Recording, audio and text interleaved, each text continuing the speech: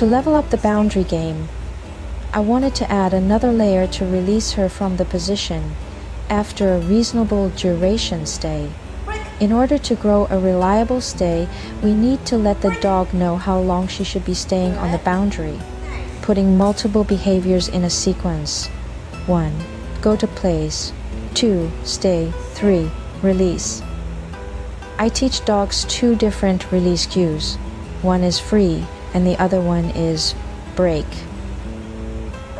I use the free cue only when I want to release the dog from a distance and bring it straight in front of me. Essentially, a free cue is a recall cue but from a stationary position, such as a boundary. In this session, I wanted to teach her break, which let her know she can break loose from the prior position to end the training and that she is allowed to go wherever she pleases, such as go play or go say hi